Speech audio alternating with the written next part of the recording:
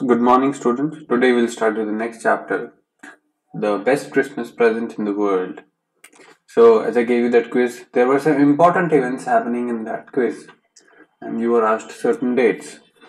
And in the same way we have a very important event, okay, in which the chapter is based. So the important event was the war between Britain and Germany in 1914. Now, if you remember which war was fought in 1914 to 1919, that was the World War One. Okay, so a lot of people died in World War One. So that is why it is considered an important event. Okay, it was the first war the world had ever seen where the whole world was almost participating.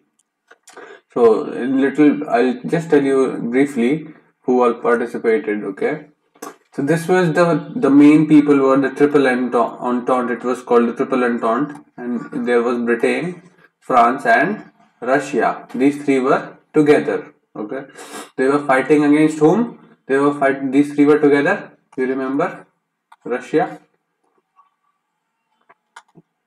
Okay, so they were fighting against Germany, Austro-Hungary, and then there was an Ottoman Empire as well. Ottoman Empire. Okay, Italy was also with them, but later again he went with these people. But these people, or Germany, Austro-Hungary, Ottoman Empire, were fighting against France, Britain, and Russia. So these three were called the Triple Alliance. Okay, so this was it. And these people were fighting. So the story is based. The story is based between a fight of British soldiers and German soldiers. Okay, so something happened between the fight between the British and German soldiers. So we're going to read that. Okay. I spotted it in a junk shop in Bridport. So, okay, before we go and read the chapter, I'll just give you a brief summary here. Okay, whatever happened here in the chapter in this comic form. Okay, so there is this person. Okay, he wanted a roll top desk. What is a roll top desk? What is a roll top desk? I'll show you. See, a desk like this in which there are lots of drawers and it opens. It rolls above like that. Okay, it rolls like that. If you saw that, like this. Okay, you can cover it and then you can open. There are lots of drawers. You see how many drawers it has, right? This is just the top, and there are drawers at the bottom as well. So this person was trying to buy a roll top desk like just like this, but it is a very expensive desk. It is not very easy to make, first of all, because that is why it is very expensive. And this person also wanted a roll top desk. So he went to a shop and he saw an old roll top desk. Okay, I spotted it in a junk shop and in Bridport, a roll top desk. The man said it was early 19th century and oak. So it was early. What is 19th century? From which year does it start? It starts in the year 1800. Okay. I had wanted one, but they were far too expensive. They were very expensive desks. This was one in bad condition. The roll top in several pieces. So the top, which rolled down, was in several pieces. Now it was not together. It had broken down. One leg clumsily mended. So the leg was also broken and it had been mended. Mended meaning it had been put back together clumsily. It was not very well done. Scorch marks meaning there were burn marks on that desk. All down one side. I was going it was going for very little money. That means it was going for very cheap. I thought I could restore it. What is restore? Restore meaning he would, mend it properly. He would close all the gaps. He would try to make everything function. He would paint it, and he would polish it. Things like that. That would make the desk look new again. It would be a risk, a challenge, but I had to have it. I paid the man and brought it back to my workroom at the back of the garage. I began work on it on Christmas Eve. He started the working on it on Christmas Eve. What is Christmas Eve? 25th of December. I removed the roll top completely and pulled out the drawers. So he was starting to pull out the drawers. So these are the drawers, right? I'll show you. So these things are called drawers, if you see, right? So these things are called drawers. You pull them out and you can keep stuff in, and you can then roll them back in. These things are called drawers.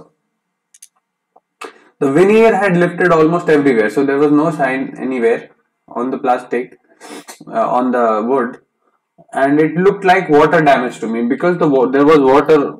It was not kept in a very well.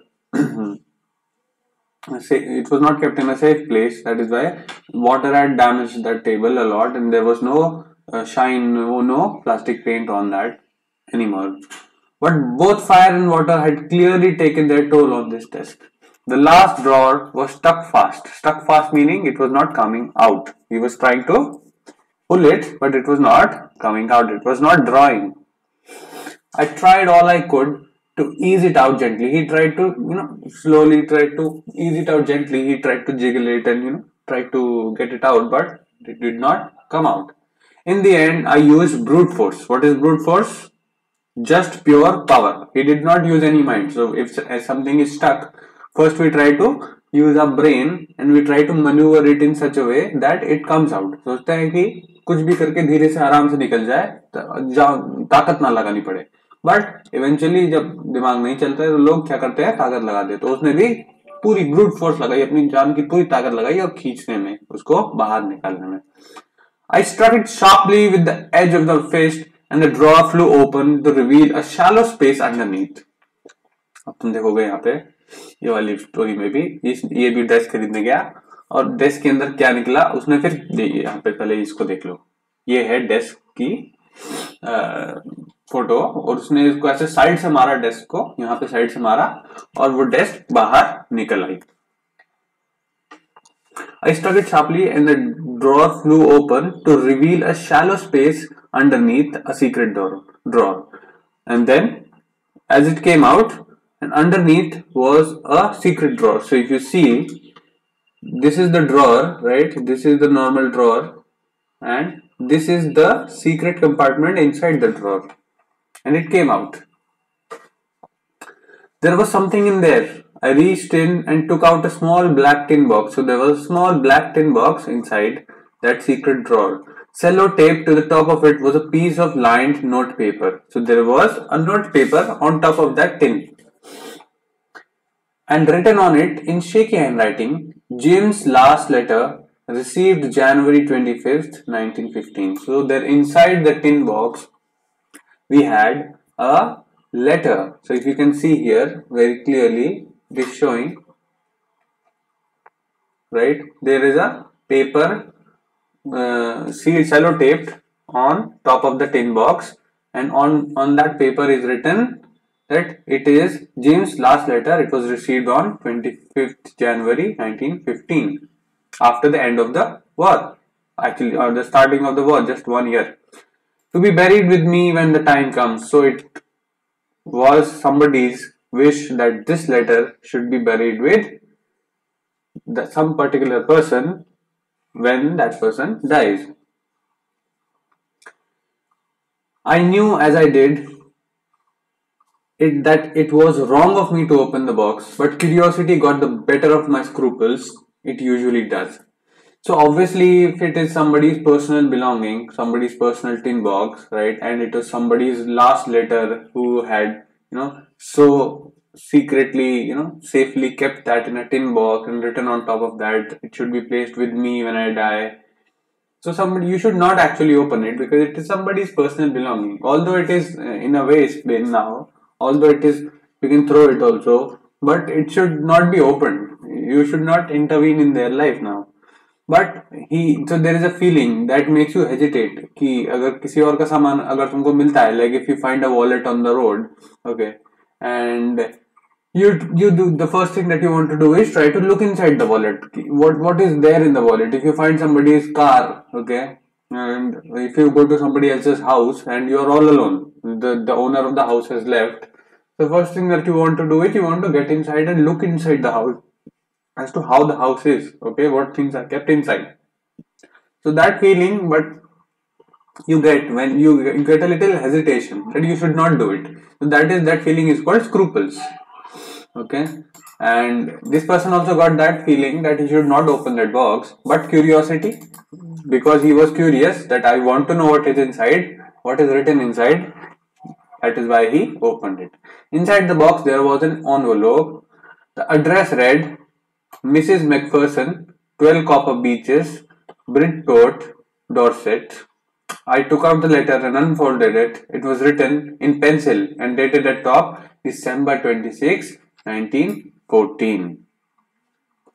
So this is what happened. This was the, as you read, as he opened the tin box, he found an envelope on which was written this address, and then inside that envelope was a letter which was dated December 26, 1914, and this letter was written in pencil. Okay, so this was the letter. So this is the first part of the story where he found the letter. Now we read the second part. In the second part, we read the letter.